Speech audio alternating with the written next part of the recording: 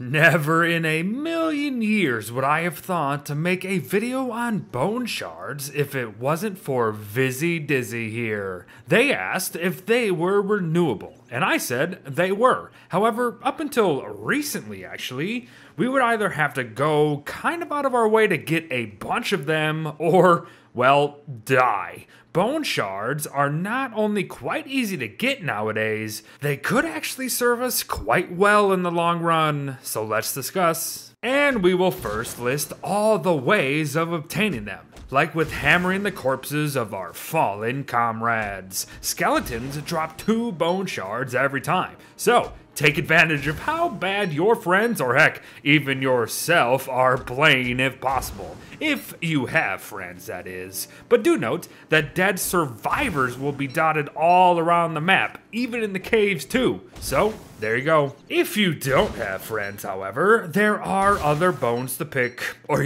smash, I guess. Mostly found in the desert, the Dragonfly Desert, mind you. The bones will drop but a single bone shard. However, the skull variant does have a chance to ground a houndtooth too. You can find these guys in the caves, and if you didn't know, bones usually indicate danger, and up above, that would be hound mounds, and down below, that would be dangling depth dwellers. But bones are not renewable, so be very thoughtful there. While you're poking around the deserts though, you could fight your way to said hound mound areas to destroy them. No hammer needed this time around, and the harvesting process will be a little more on the dangerous side. However, each hound mound means a hound teeth, potentially a number of gems, and of course, 2 bone shards. What is far more safe yet far more tedious? Rummaging through tumbleweeds. However, not only do you have the measly 1% chance to find a shard, that is actually but a 1% chance to find an item among that 1% tier. In lamest terms, you may get that 1% roll you're looking for,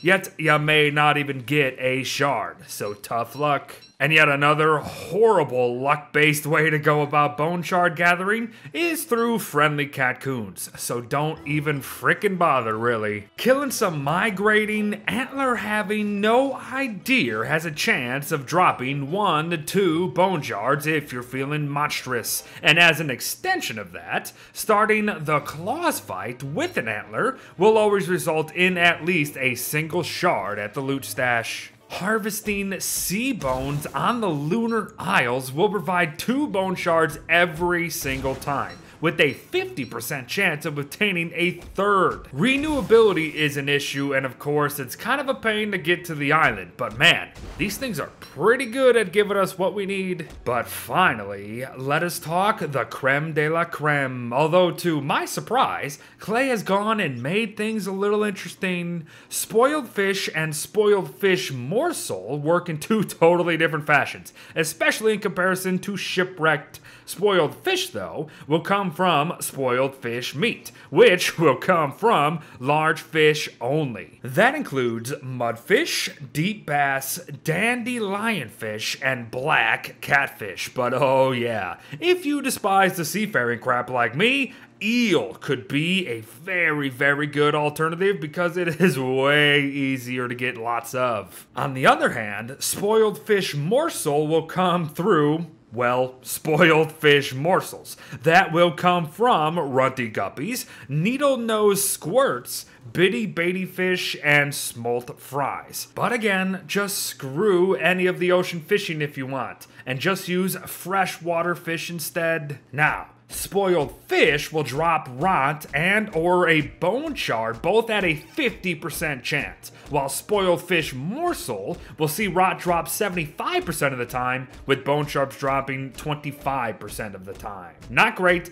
and definitely nowhere near shipwreck levels of production when it comes to spoiled fish, but they might still be our best bet when it comes to renewability. And I think you can see why here. They also stack up to 40, while bone shards only reach 20. so it's efficiency galore to boot. The heck are we even using these for, Beard? Good question, friend, and most notably would be the coveted Eyebrella. 4 bone shards, 15 twigs, and Clopsy's eye go into a clothing item that provides 100% wetness resistance, protects against lightning strikes on your noggin, even grants 240 points of overheating protection, and simply looks fashionable. Good stuff. We should already know just how bloody important this thing is. Let's say, though, Clops elude you for a bit, or if your favorite color is yellow, what then? Well, we could always invest a single bone shard along with some other crap into a rain hat potentially.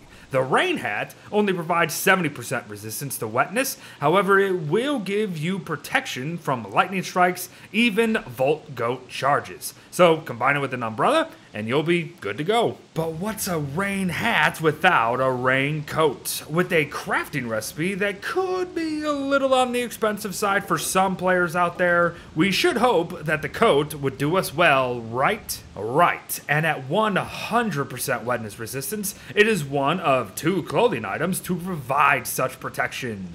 You do lose inventory space, mind you, however lightning won't bother ya, and you even get a small 60 points of winter insulation, so pick your poison. But the Eyebrella is obviously the poison of choice. Ah, the saddle horn. Such an inconsequential and specific use item that I wouldn't even blame you for not even knowing it existed. It is used to pry saddles off beefalo to preserve their durability. That is it. Moving on to some daily poop talk, and the bucket of poop would like a word. If there was any other reason beyond spring clothing to have bone shards on hand, it would be crafting these things. Poop buckets have 10 uses total, and of course can be used to efficiently fertilize whatever you choose without wasting more manure than what's needed. However, these stinky things also go into crafting both the mushlight and glow cap when decorating your bases. So lovely stuff. Last but certainly not least, Wormwood's Bramble Husk Armor. These things are pretty darn good.